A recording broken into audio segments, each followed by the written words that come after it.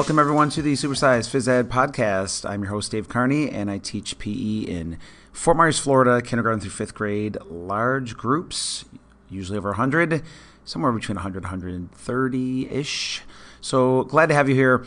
Today we are doing our 5 Boomer Friday, and that is when I list 5 things, cool things I've seen, or different apps, different documentaries, just some different cool stuff that I've come across that I want to share.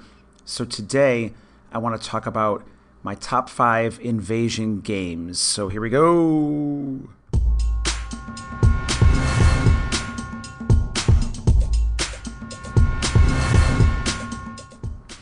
All right, so my first boomer, I call it my first thing I kind of talk about and do a little transition thing like this, although it sounds a little louder in a moment.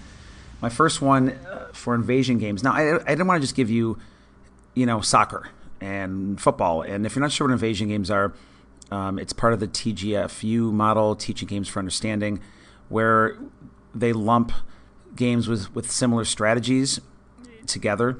And I never knew that when I was a kid. I was good at lots of sports, but I never really thought about the strategies that go with soccer, also go with hockey. Now, it looks different, but there's many of the same strategies and skills involved. So my first one is crossover. And crossover, I've said it before, I first saw on Joey Feith's website, thephysicaleducator.com. So it's great for large groups because we play crossover with either 2 or 3 classes. Now, I'm sure you can play with 1, but honestly, the bigger the better. Not too big, but 50 students is about right. 25 on 25.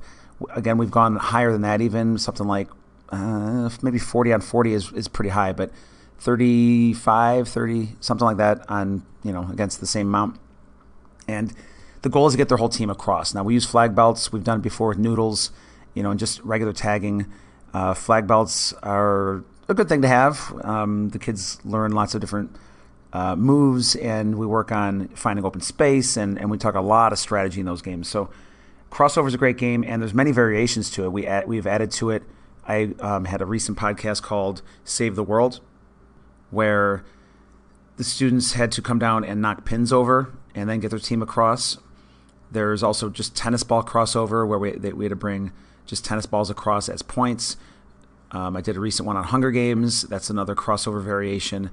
And that's a podcast I put out. And then Capture the Flag, which I also put out, just the variations we do here. Now, people do capture flag in different ways, but crossover is kind of the basic idea of all these variations, and it's just the basic form of it. So I love crossover. That's my first one. All right, number 2. I'm going to give you a modified invasion game that I got from Seth Martin. He's just a fantastic resource. He is a fantastic resource of TGFU. So if you want to check him out, that is definitely the way to go. He came up, I heard it from him, an idea called 3-object crossover, where the students had to, and we're actually doing this right now with 4th and 5th grade, and actually 3rd grade. We're trying with 3rd grade, where the students have to, they have 3 objects, and it's like a fish, a deck ring, and a ball, or something like that. But it can be mixed up too. It could be a beanbag, frisbees, any kind of objects. And they get 3, and they have to get them across the field with their team by passing. And they can't move with the ball or object. They can't take any steps.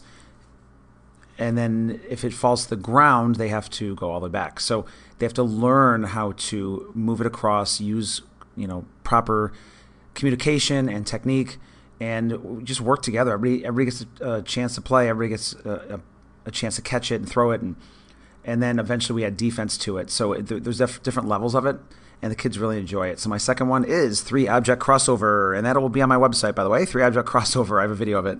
So that's number 2. All right, number 3 is Ultimate. Anything Ultimate. The original Ultimate would be probably to use a ball, just like a gator skin ball, and then going on to Ultimate Frisbee. That's a little hard, though, for our students to throw and catch Frisbees, but that's definitely a way to go. You have Ultimate Football.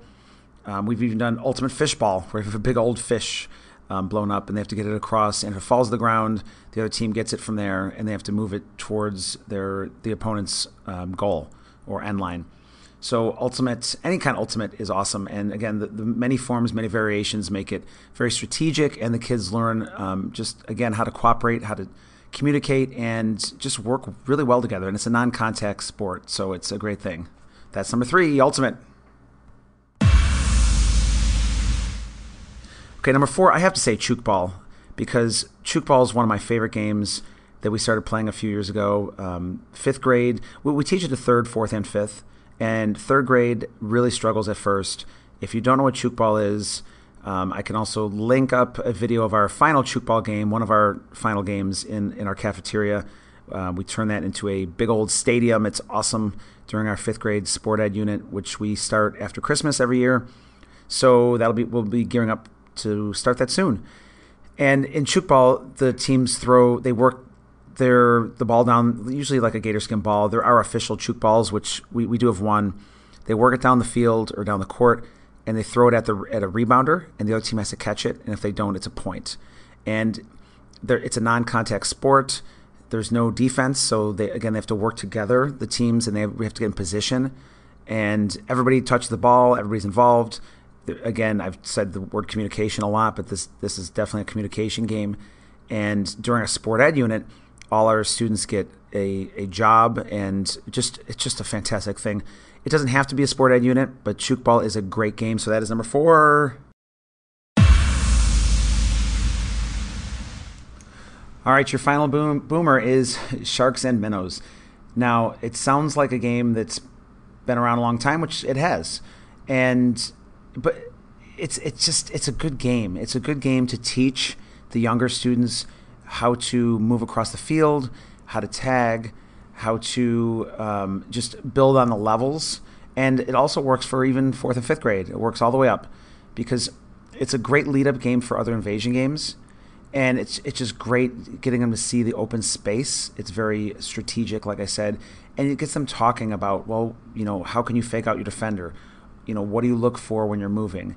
And the students that are taggers, they eventually get to stand up, and they can kind of take one step, or they can shift a little bit, and that's up to you. And sometimes it doesn't work because some kids start to run around and they don't listen. But for the most part, Sharks and Minnows is a great lead-up game for other invasion games, and it's a great way to start along with crossover. So I'm going to definitely go with Sharks and Minnows as number 5.